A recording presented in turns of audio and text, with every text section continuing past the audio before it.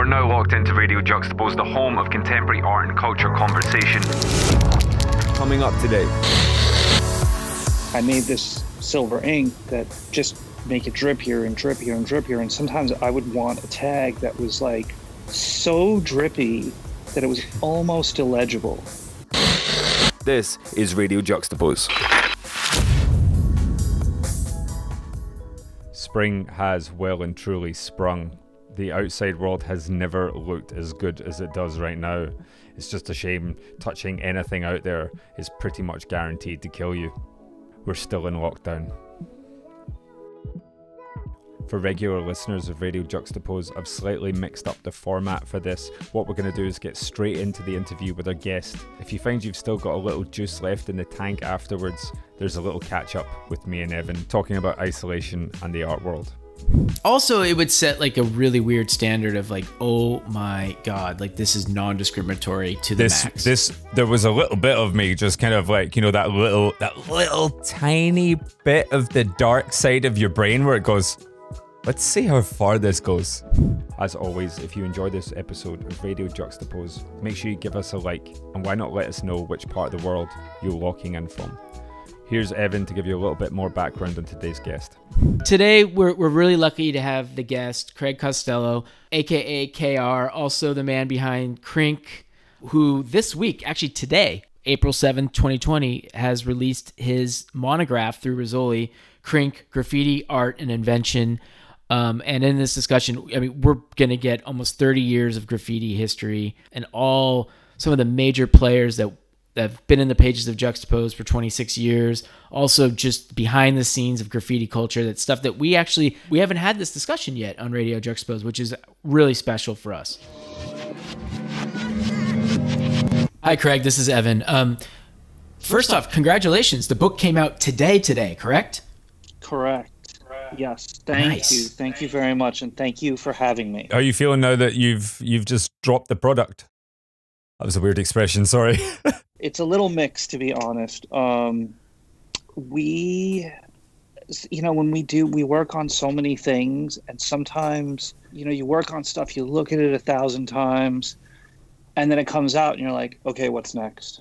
Right. So it's exciting. Yes, I'm excited. I mean, I'm not like, that's just kind of how I am, but we're like, okay, we're already moving on to something. And even to the point sometimes we're like, oh yeah, I forgot. Like, oh, this looks great. I love this.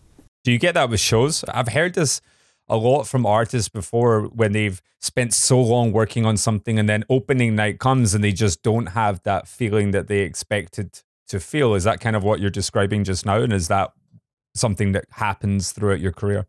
Yes and no. I'm just not a maybe overly celebratory type of person. And, I just keep it moving. And so, yeah, sometimes you work on stuff and you release it. And then, there's other stuff that's already in the pipeline that's in your mind and that you're working on. And, you're fretting over the details, etc. So the release sometimes is it's more exciting when you receive the first sample and see the product, and see a finished product before it's actually released. That's nice because then you start to really look at all the details. Also, there's this thing happening in the world right now. It's called the pandemic. It's not going too well, especially in New York. So there is a little bit of like when you were putting the book together, you never knew that the release date was going to be in the midst of like kind of something that's so consuming in terms of everybody's consciousness. I guess that's probably something that you're considering too right now. Okay, so yeah, obviously the pandemic. I mean, we had an event planned. We have all this merch that came in, looks great. We're really excited about. Obviously we had planned for this sort of thing. Currently, KRINK is effectively shut. All that merch is on our floor at the warehouse, and we can't ship it. We can't receive other things. And that's it. It's an act of God, right? There's nothing you could do about it, and there's nobody's fault. I'm not pointing my finger or kicking myself. It is frustrating, but what are you going to do? I'm happy that my family and I are healthy. My staff is healthy. We all made a decision to shut the office at a certain point. When did that point come for you? So I have a 4-year-old, and his school basically shut down, and that was a major factor, just because of anyone with a child has to deal with childcare, and normally it's a school or there's a nanny. Without that, then who's going to do it? You have to do it. And then I don't remember the exact date, but the mandate in New York to shut all non-essential businesses, not that KRINK is non-essential, but that's subjective. That came soon after, and I think we shipped as much as we could one more day, and then we were shut. Well, this is interesting because we usually, a lot of times we've been talking to people who are just artists and they have the potential to go back to their studio and make work, whereas you're both. You have a company and you're an artist. So is there now, you're like, well, okay, so now I can prioritize painting for a little bit? Is there, in your just daily practice, what do you change up? Well, again, the whole childcare situation comes into play. So basically we have a small house out in Long Island, and so we're in Long Island, and it just gives us space, because in the city you have to touch 5 things just to walk out the door, and we live in an apartment, and it just would be way more difficult, so we came out here. So since then we just got the house, so I've been doing a ton of housework and a ton of landscaping. Landscaping game is getting quite tight. How was it before? It's just a bit overgrown and maybe neglected. So a lot of hard pruning. I don't know if this is Juxtapoz. This is what they came for, Craig.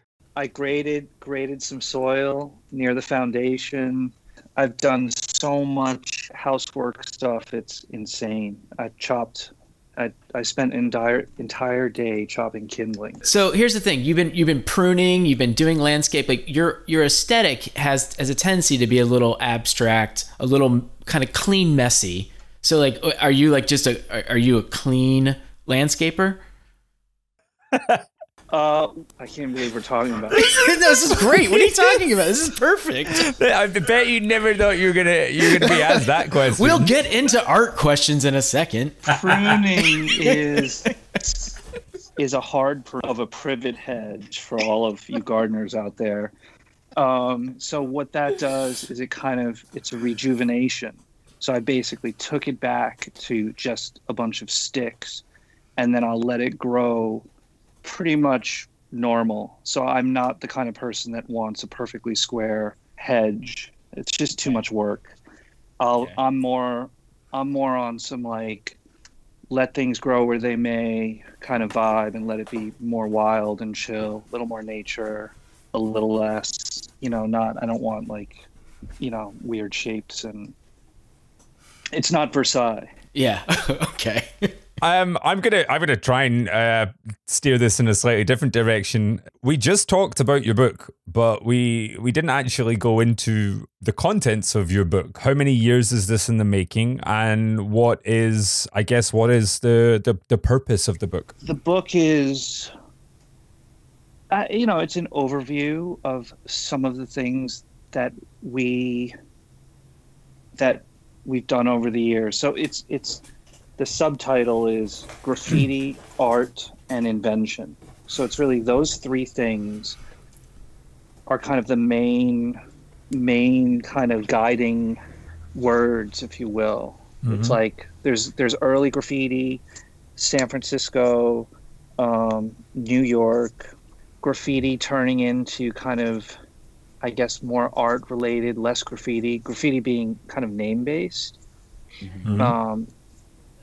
Taking the name away and kind of just doing drips, and that turning into this kind of abstract, kind of more creative, art driven, still kind of this just thing, and then that turning into collaborations, products, business, and then other people also working with KRINK. A lot of what your sort of persona is kind of hidden behind the brand, and from what I've picked up on, that's not by accident. It would be silly for us not to go into you a little bit more. Teenage years in the 80s in Queens, what was that like? I think people have a certain nostalgia for New York.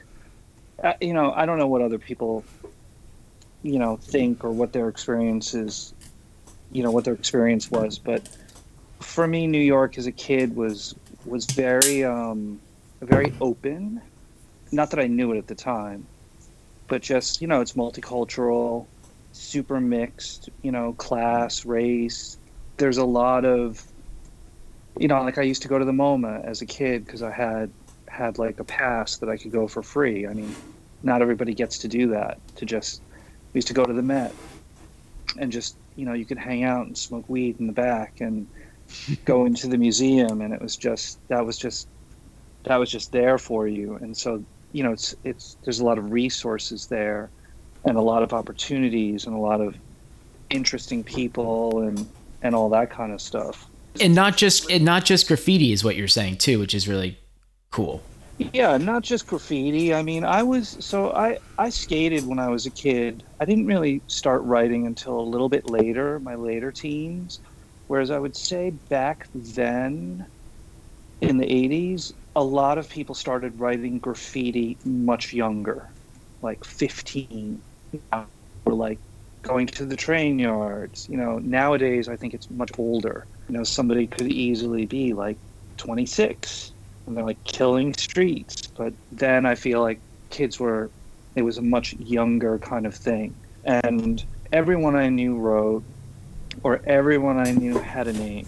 So it was just, graffiti was already part of the landscape. It just existed. Like I don't remember a time before graffiti. You know, like, wow, what's happening? There's graffiti. You know, it was just already there. And it was just kind of, I don't know, teenage hijinks mixed with skateboarding and schoolyard.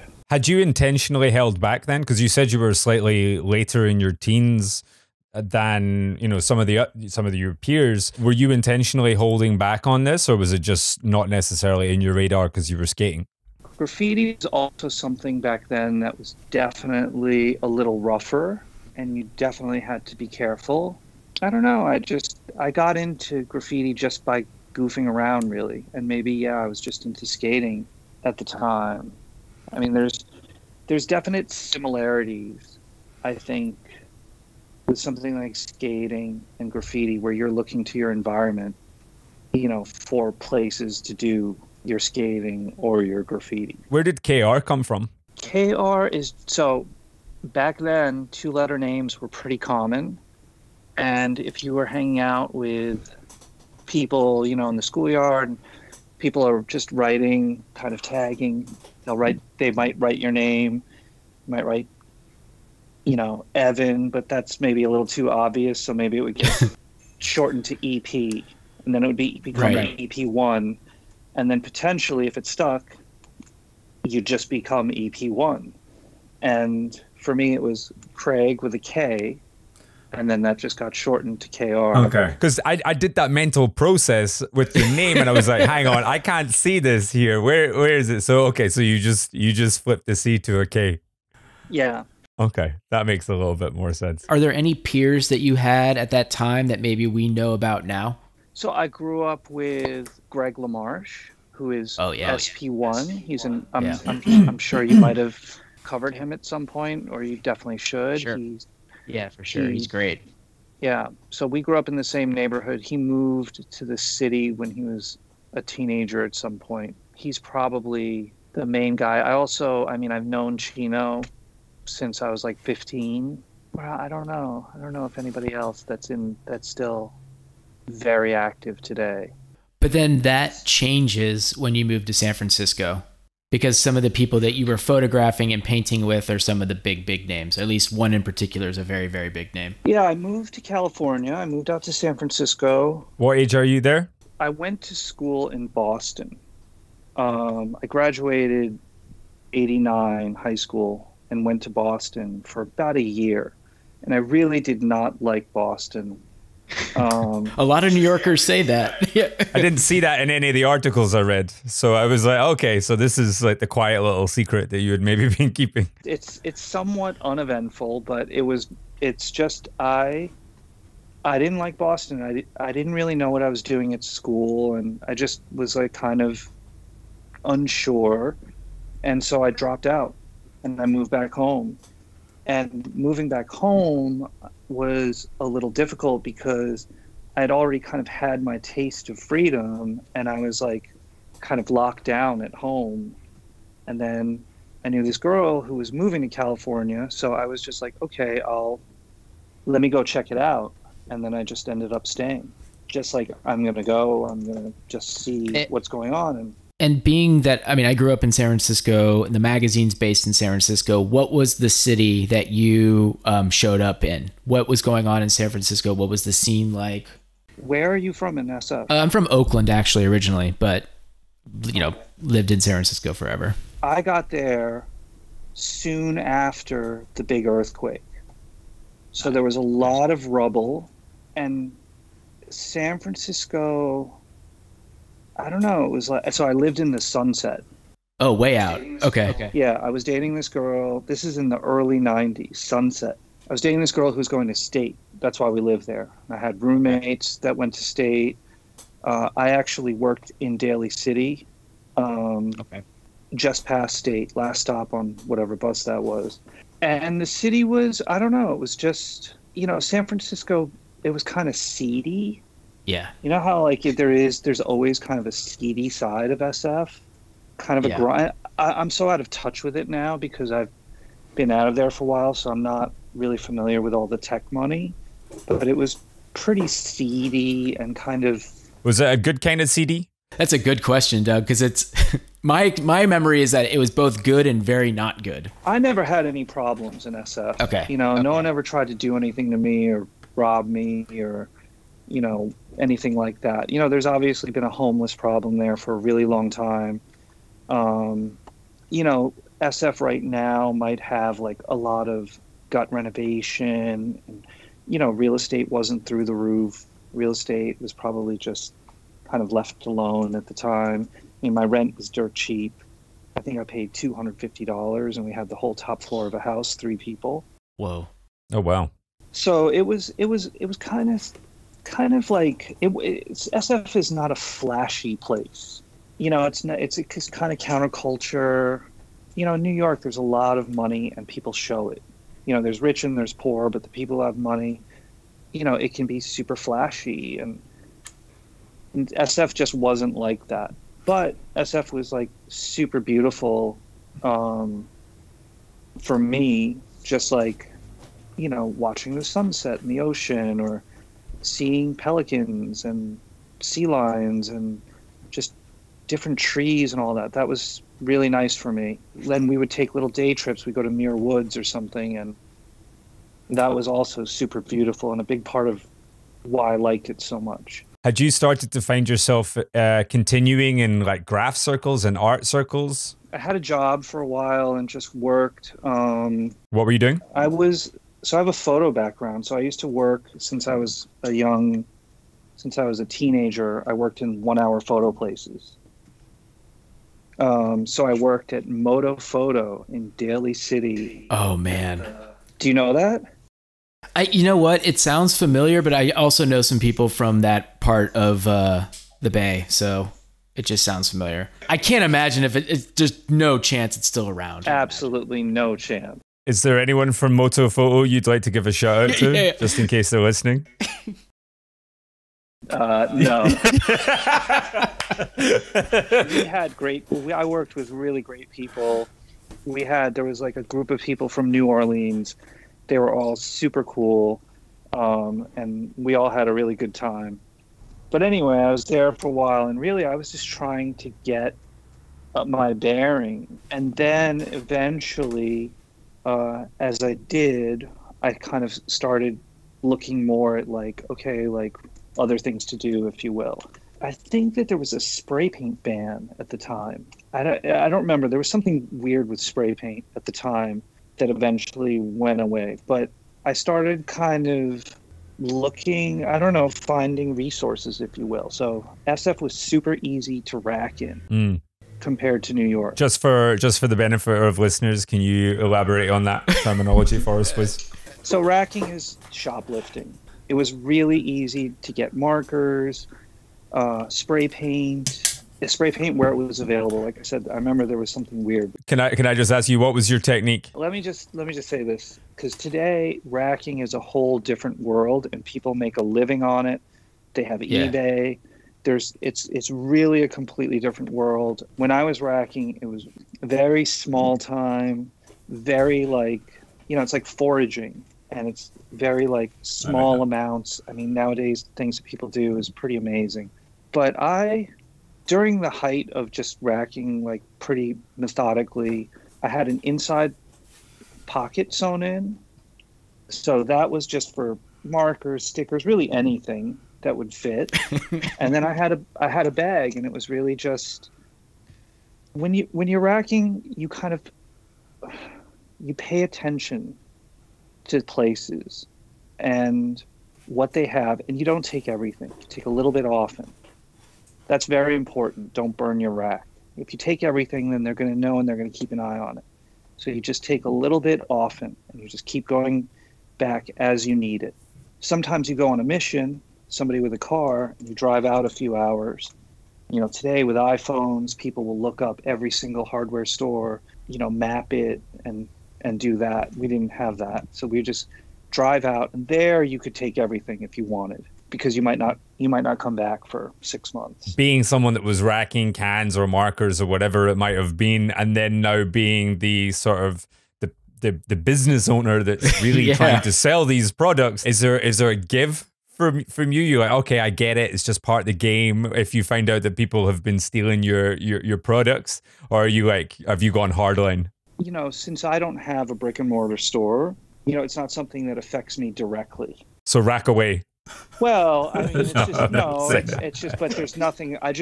Sometimes I hear about it, sometimes I don't, but it's really up to the individual to kind of protect their stuff. Obviously, it deeply affects where KRINK products are put in the stores.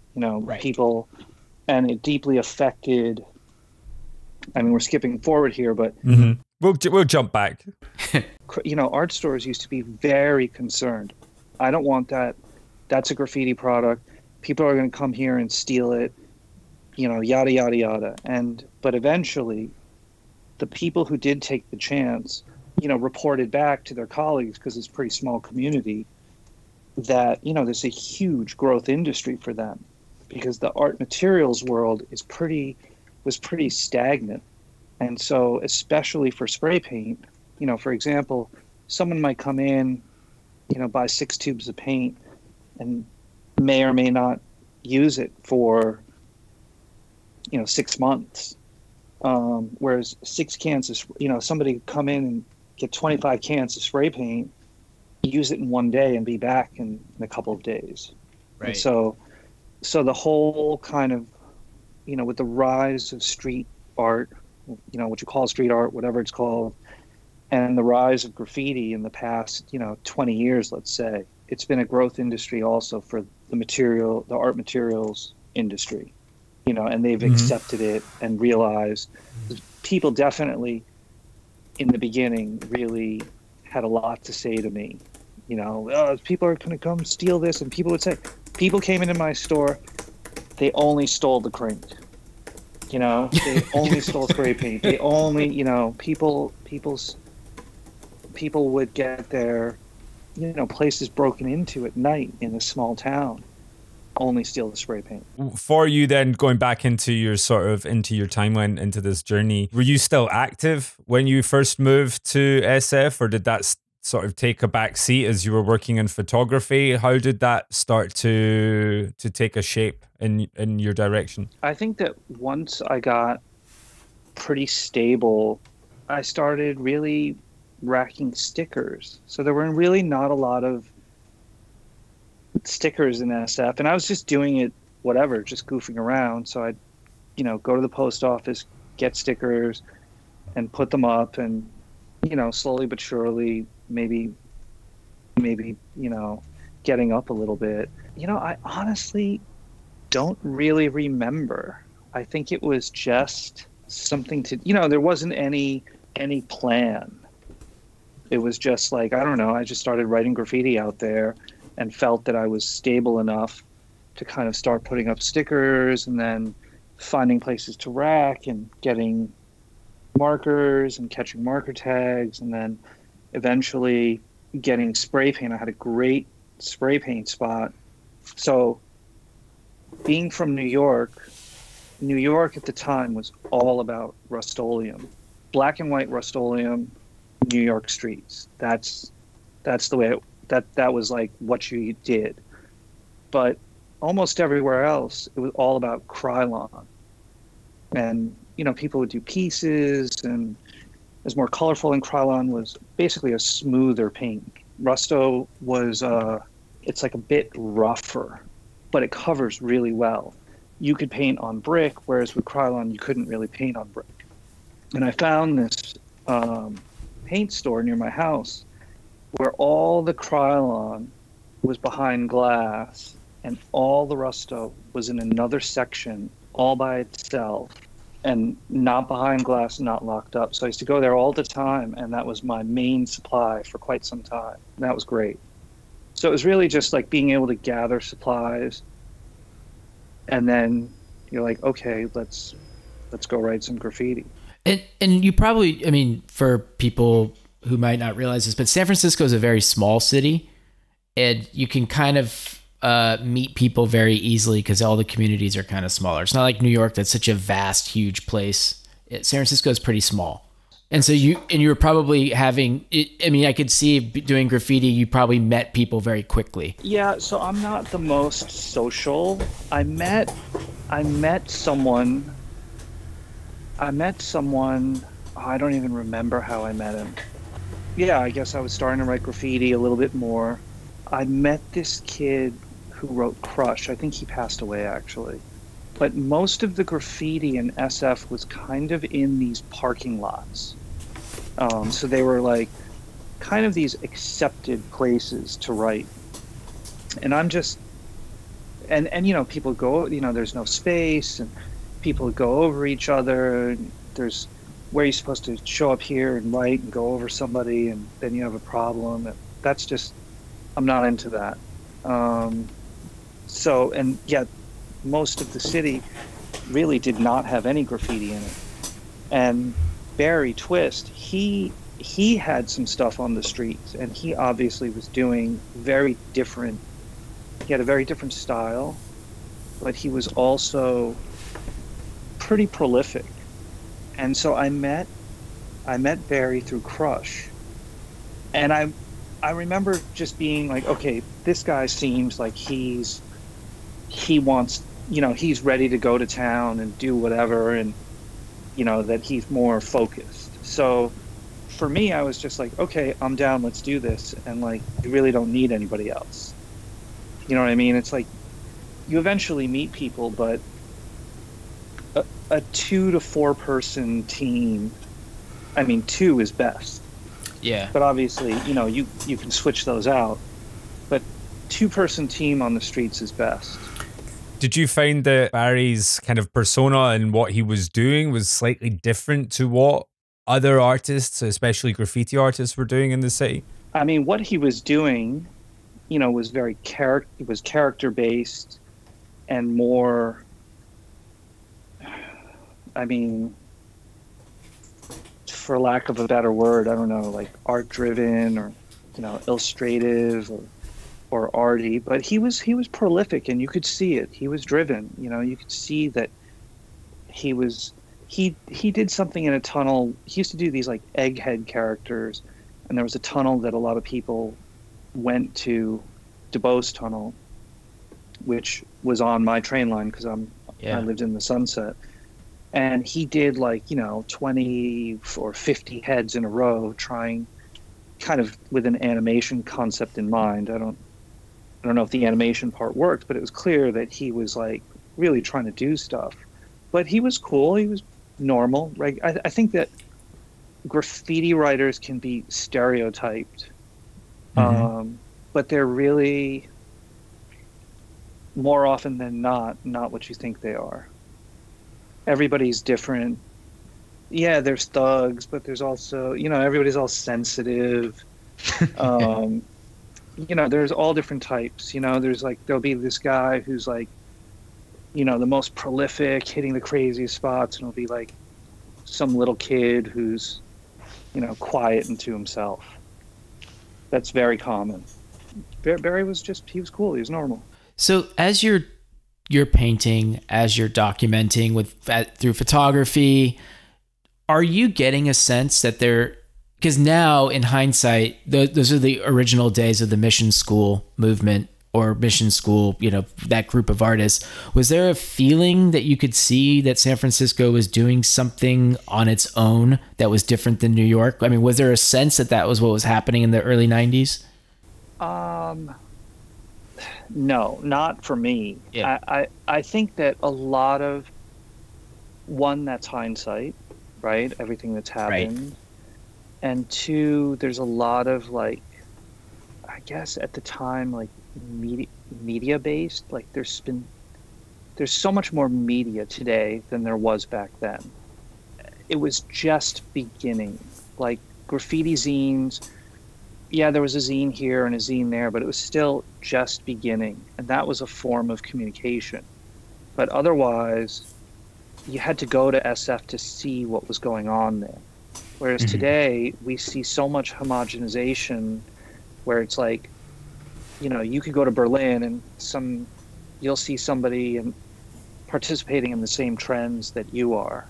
You know what I mean? Or like, yeah, someone is influenced by like Sao Paulo graffiti, and they live in France and their style looks like they've never been to Sao Paulo in their life. You know what I mean? Like before that, you had to go to Sao Paulo. You had to go to SF. Basically, no one knew about KRINK and mop tags unless they went to SF. It did not exist in New York.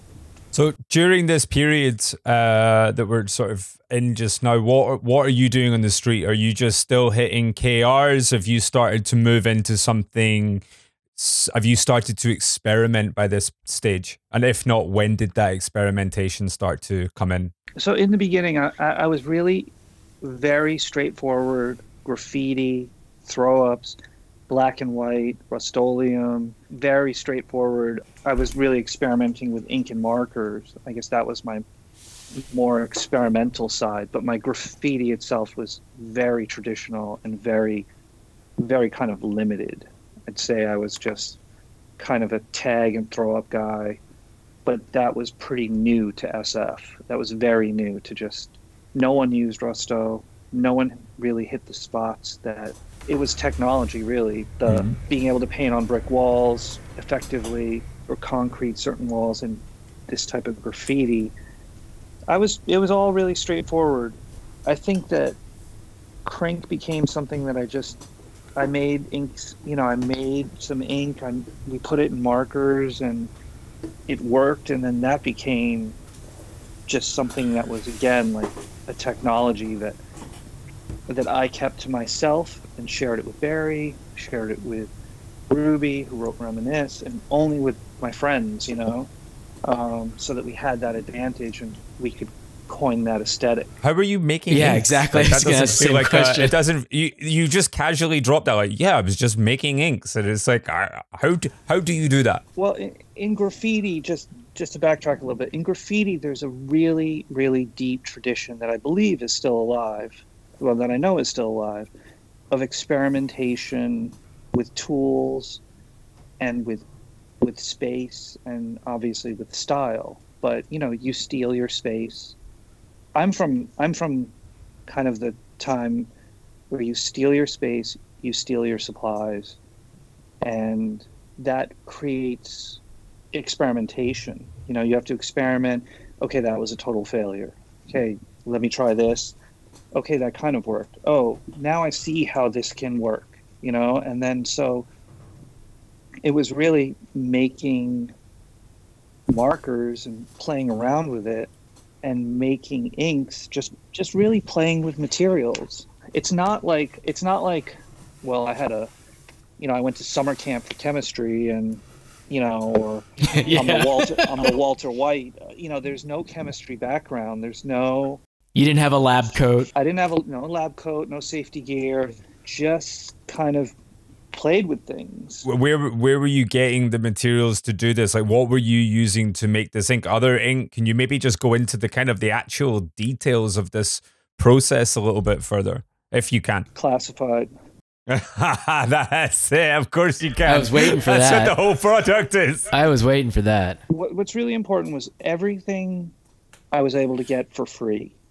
So really, it's all based on art supplies, hardware stores, things that are common that I could rack, bring home, no cost to me except time, play with it, see what's up, test it, field testing we called it, and then make adjustments. Say, okay, this didn't work. There's obviously a ton of failures, but since, there was essentially no investment other than the time, it was easy and fun. When you did start to get something to work and refine it, it was... What was the chicken or the egg thing here? Was there an aesthetic that you knew that you wanted that you knew you couldn't buy? Or was it something where it was just so much experimentation that the aesthetic came out of that and there was nothing that you were potentially going for, and it was more so, all this experimentation is now leading me to this kind of look and ability that wasn't there before? One is economy. Having everything be for free was really important, and being able to get supplies, to have that supply chain float, that was really important and drove what I had access to. I mean, you could just buy anything, but you can't steal anything. You can't steal everything. The other thing was, when I was a kid in New York going to school, I didn't ride on trains, but I rode the trains, and train insides were just crushed with ink tags. They're a little different from what we know today, but those were the inspiration. So back in the day in New York trains, people made their own markers. They were often made with felt from a chalkboard eraser as the tip.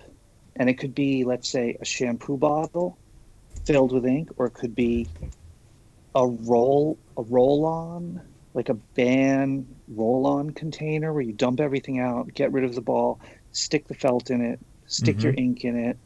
The ink would be, let's say, hey, maybe you came up on some black Pilot ink or some black marsh ink.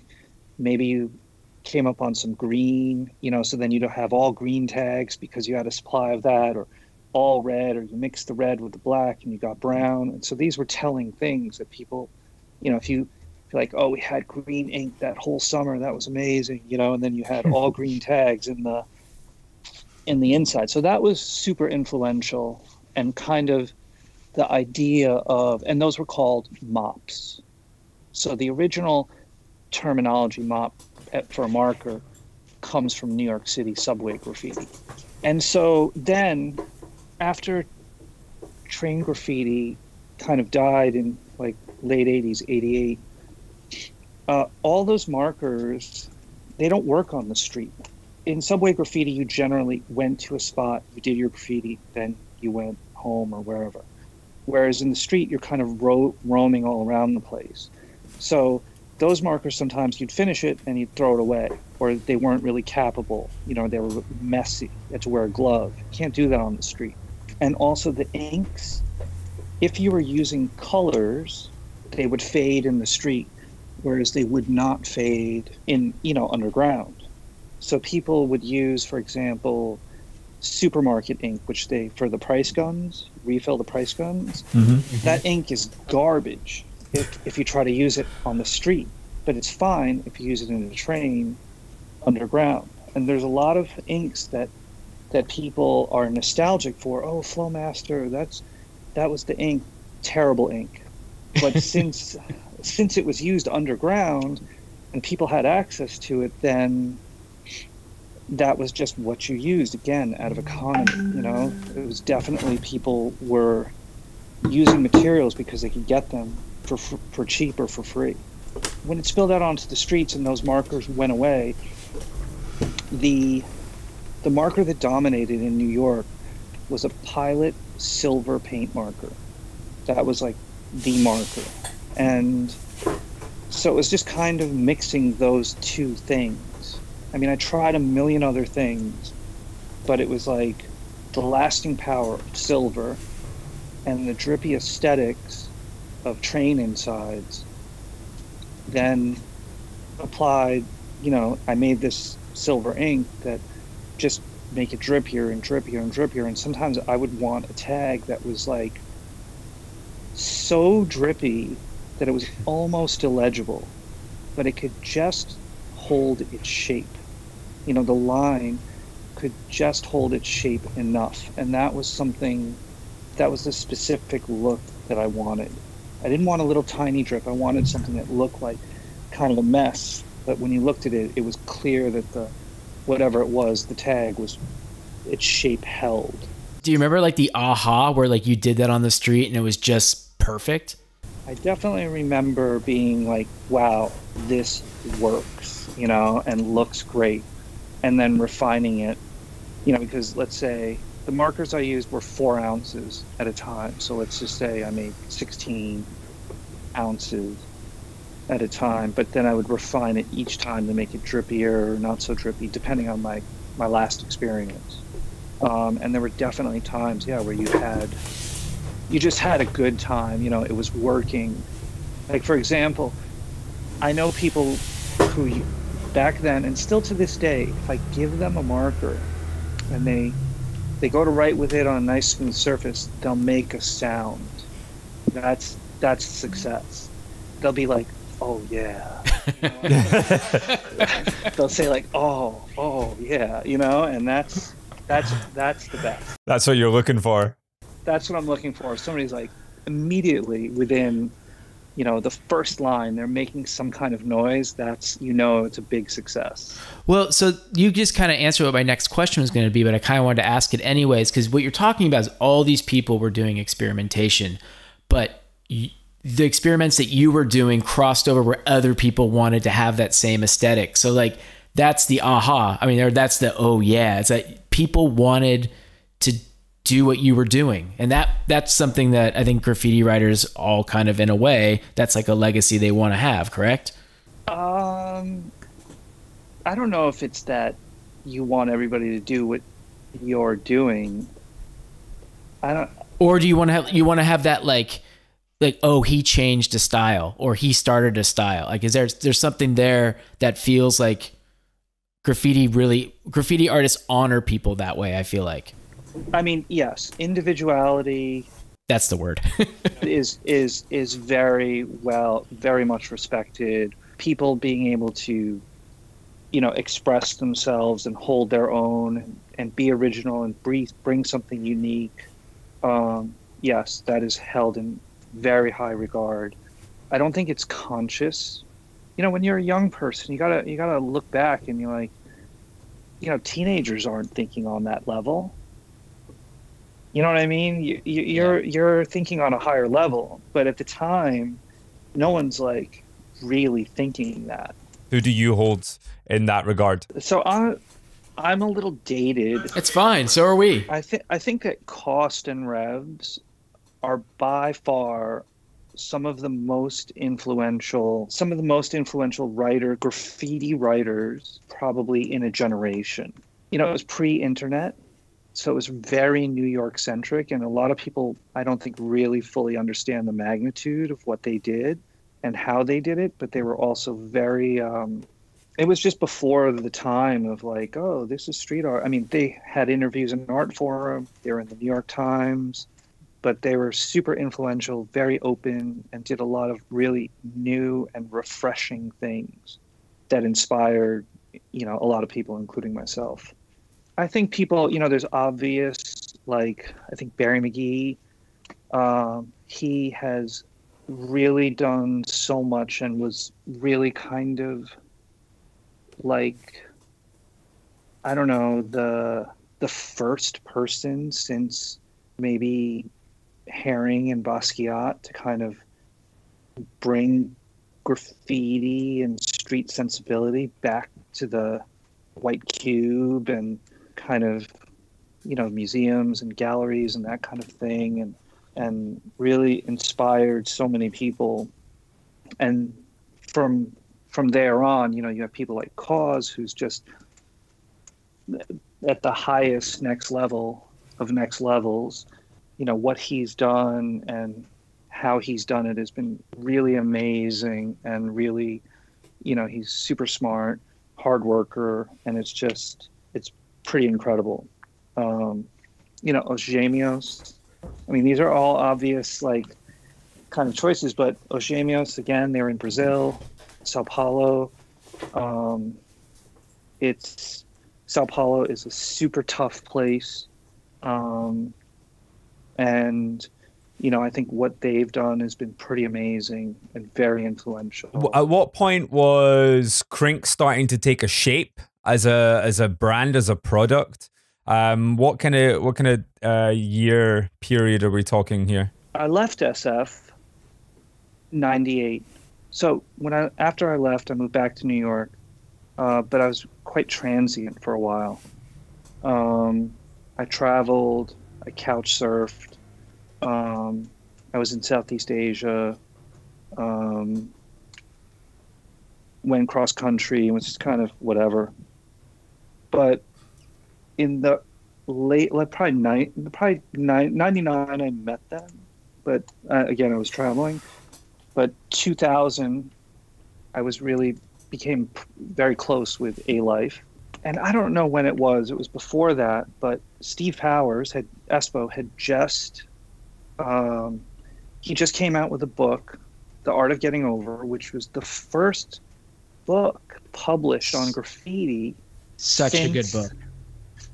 Yeah, it was great. And it was the first book published on graffiti since Subway Art.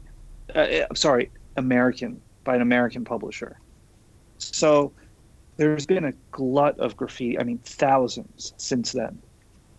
So at the time, it was a very big deal. Steve is very ambitious. He did a great job.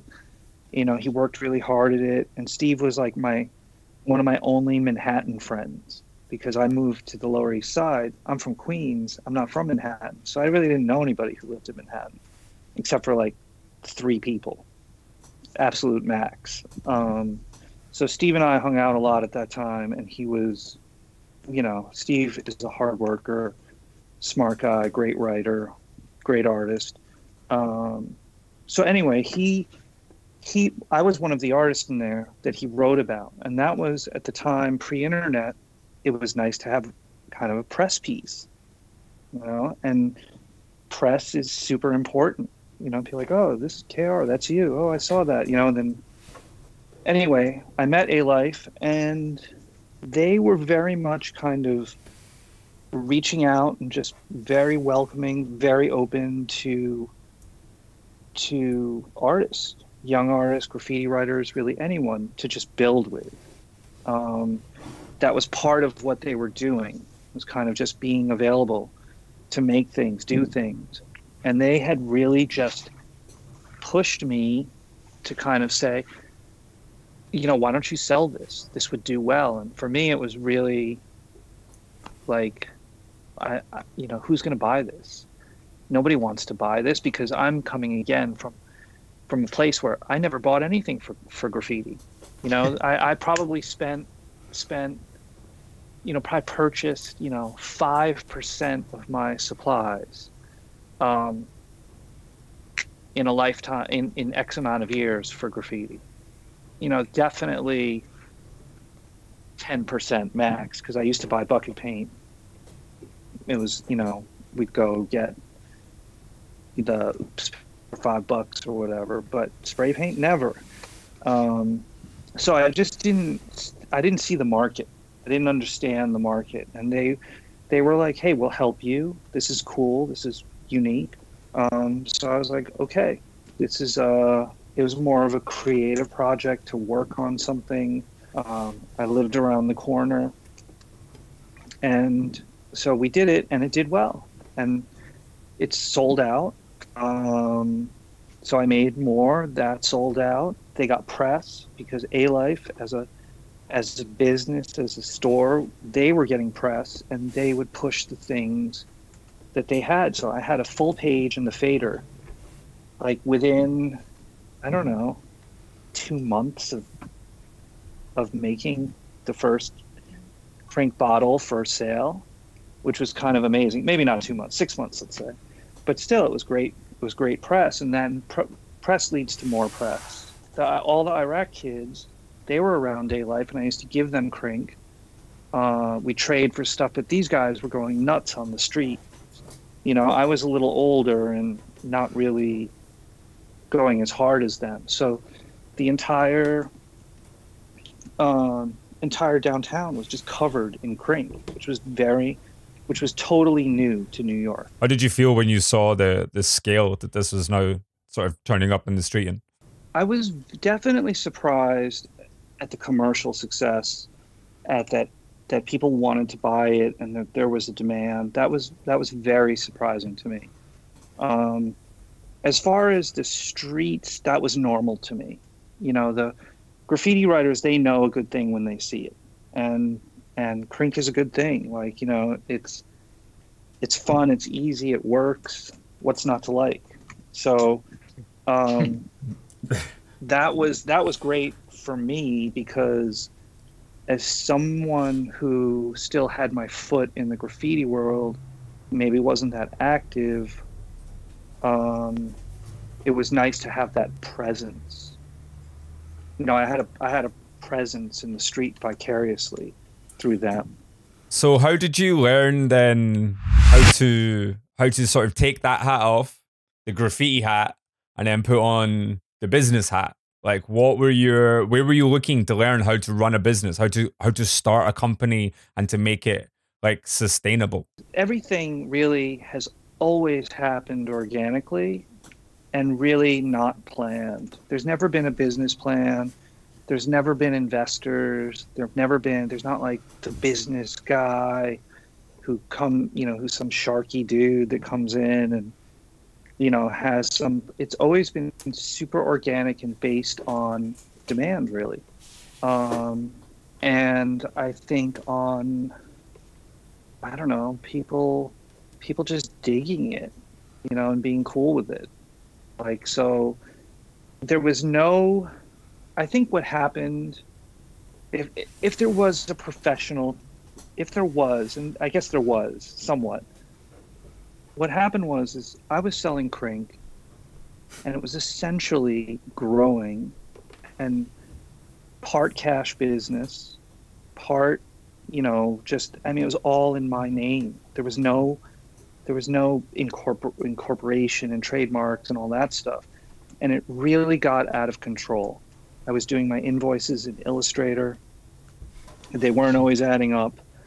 You know, I packed every box. I labeled everything. I was doing everything myself. And it was growing and growing and growing. I couldn't keep up with it. And the tax situation got a little crazy.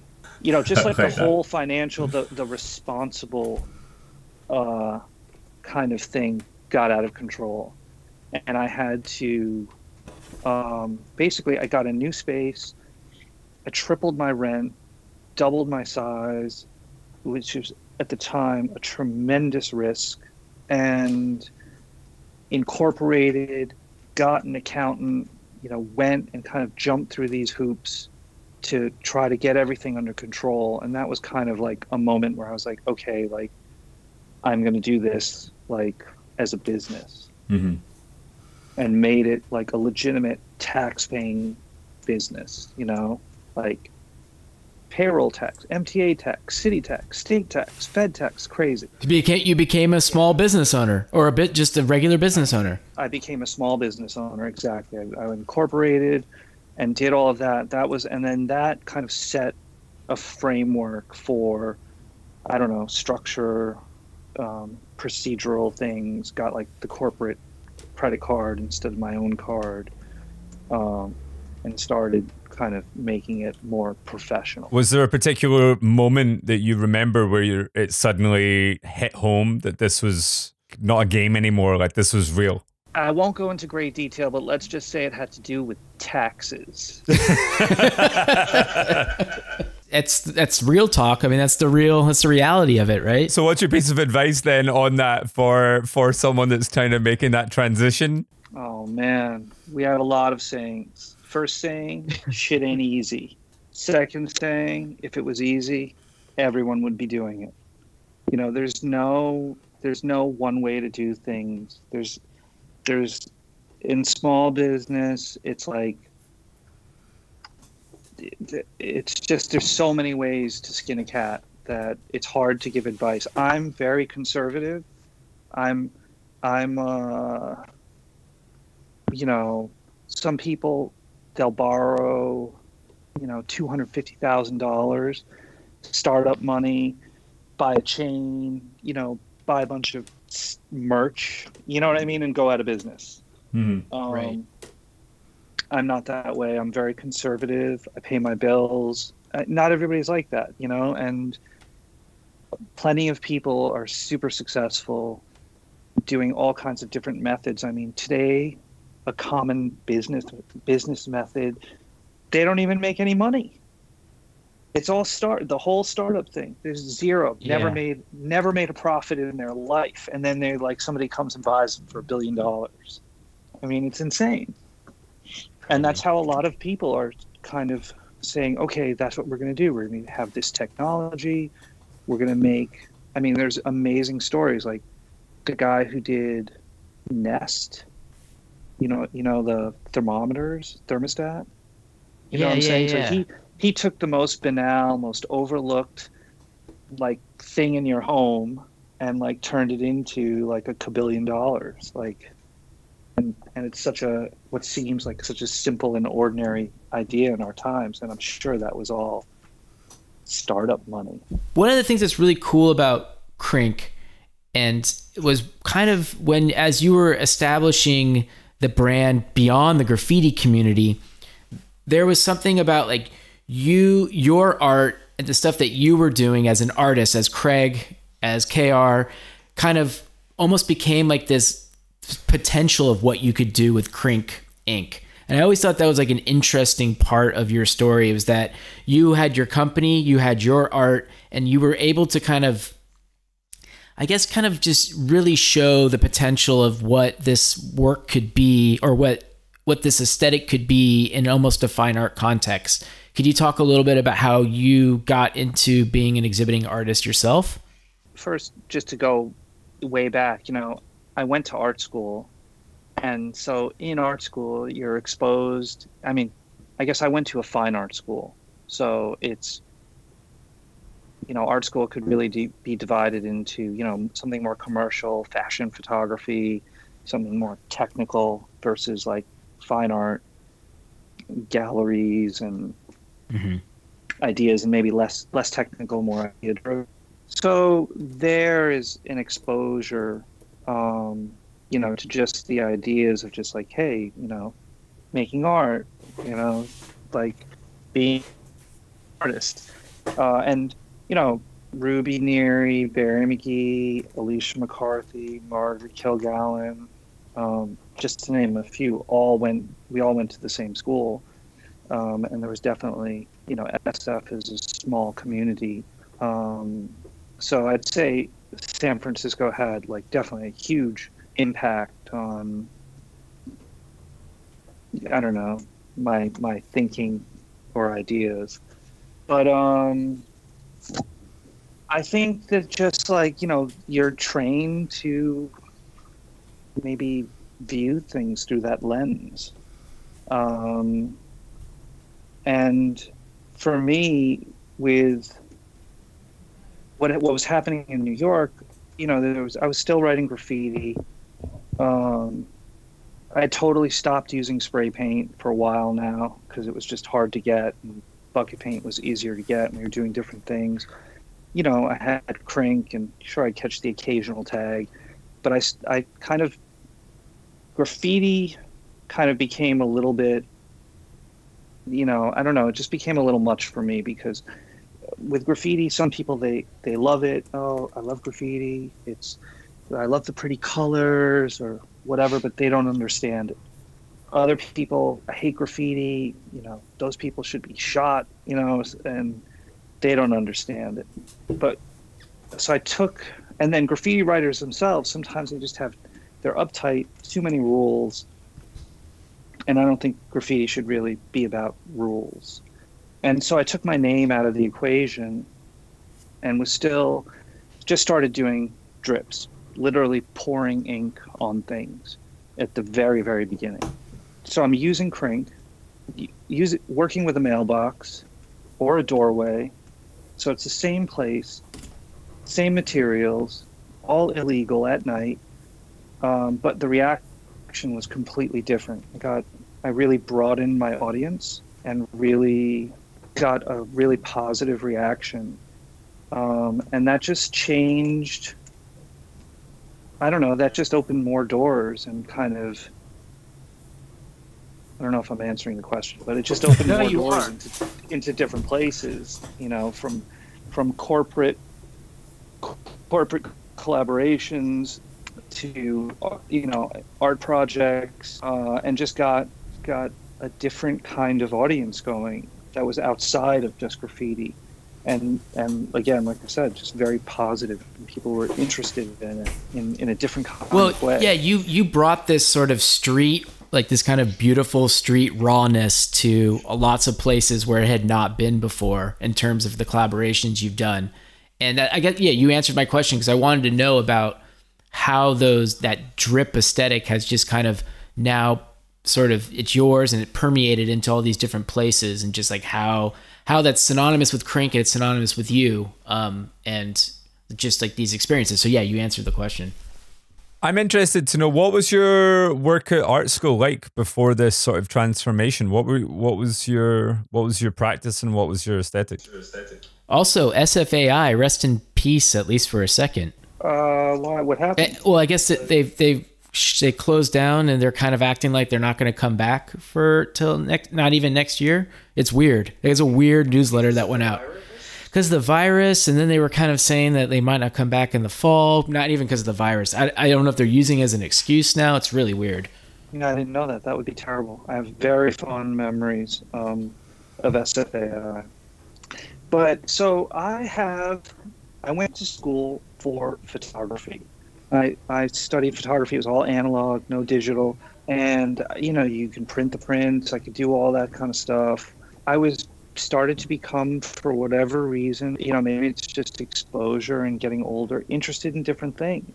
And you really couldn't bring anything to the photography department other than photography. And so I switched over to what was called the new genres department. And there, okay, the last photography I was doing was super just like documentary, action shots, graffiti, you know, bombing with Barry, with Ruby, street stuff, and kind of behind the scenes, if you will, because it was just like not, you know, graffiti was still, you know, it's kind of a hidden thing, hidden subculture. And then when I stepped into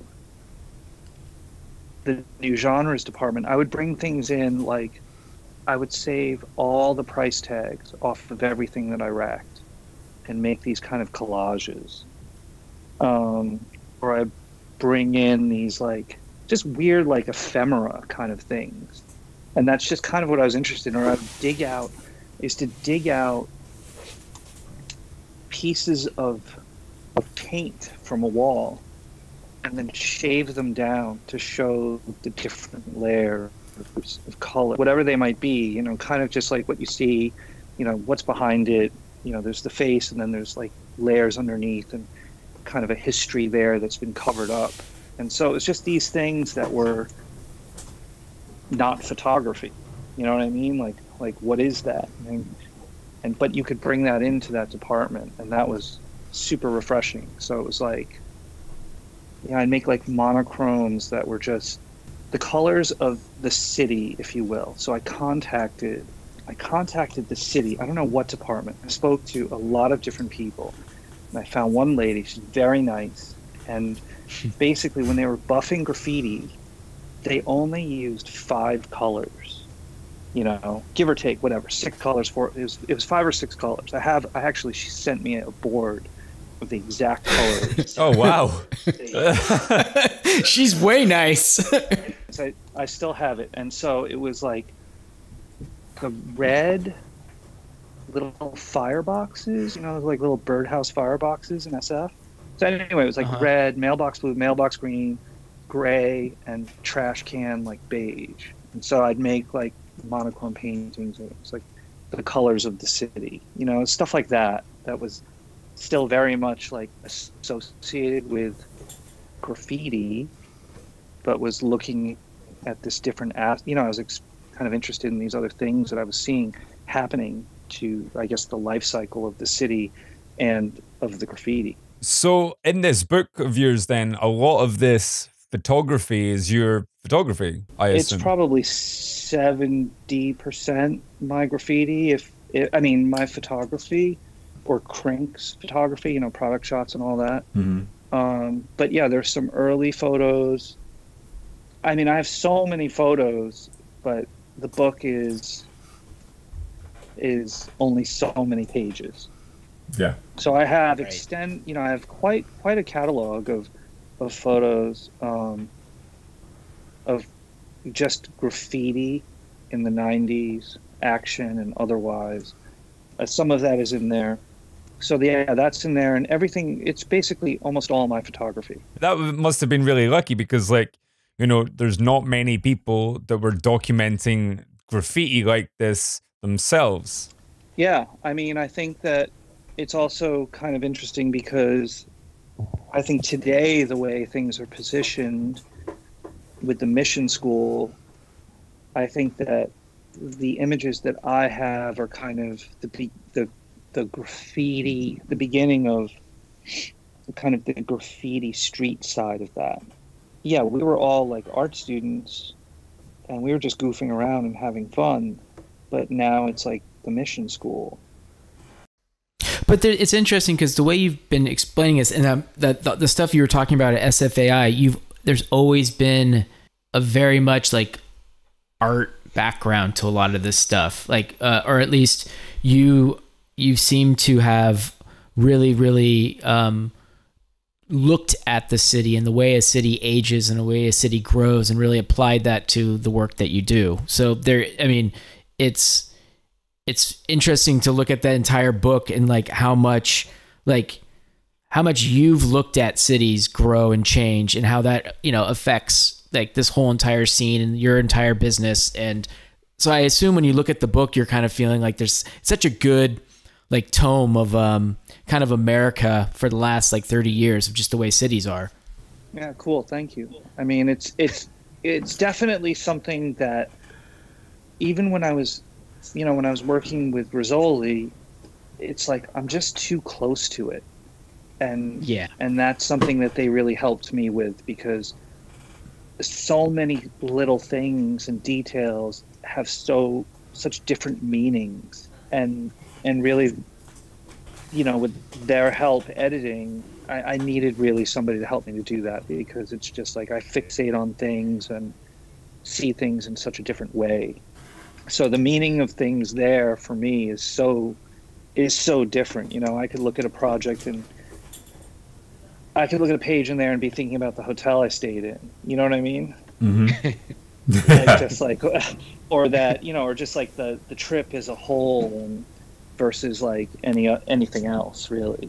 You mentioned at the start that, you know, your head is in quite a few different places at the moment for different projects. What is coming up? It's really policy. We don't really talk about anything until it comes out. Cool. Right now, and to be honest, I mean, the current situation, you know, obviously I don't know how it is.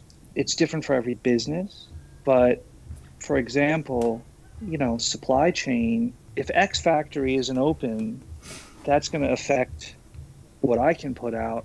Same with if, you know, these stores are shut and they're not buying, that affects what I can sell. And so but there's a lot of unknown. We had a lot of things postponed. I mean, the amount of things that have been postponed is crazy. It was so weird. Just as soon as you said that, it was at that moment I realized that for the length of this conversation, I think was the longest in the last 3 weeks I've been in a conversation where I haven't thought about coronavirus. And it was only I asked the question about what's in the future, completely forgetting you forgot, the first didn't you? time that we were in this situation. Because I was living in 1990s San Francisco and through the story of New York there. That was the first time I'd been able to switch off for that length of time. Good. I was actually going to ask. I was going to ask Craig if his sales in Arkansas are up, because that might be the only state that's still open. No, where it's been terrible. It's been you know, and I mean, I have friends with restaurants that very early on had to lay everyone off and close. You know, and it's very, very difficult out there. And, you know, we're at a point in our lives where we're really, you know, it's very real to be like, thank God I'm okay. Thank God my kid is okay, my wife. And do you know what I mean? And like, and then you're just riding it out, because it's not like, oh, you know, KR, he's got a gambling problem. He blew it. You know what I mean? What a douchebag. Like, it's out of our control. That's it. Well, I don't want to end on that, man. I know. No, but it is really nice to talk about something that you put a lot of hard work in, that is a physical, tangible book that people can... There's a lot of pressure, I think, for some people, like, oh, you know, I'm baking, I'm doing this, I'm doing that. And, I mean, you don't really have to be doing anything. Yeah. I just happen to have been gardening. No, I think that's a good way of looking at it. I feel like a lot of people need to realize that too. You don't have to do anything right now. You can just do the things that make you happy, but you don't force yourself into a new project just because everybody on Instagram is. I don't know if it's being a New Yorker or personality type, but I go crazy.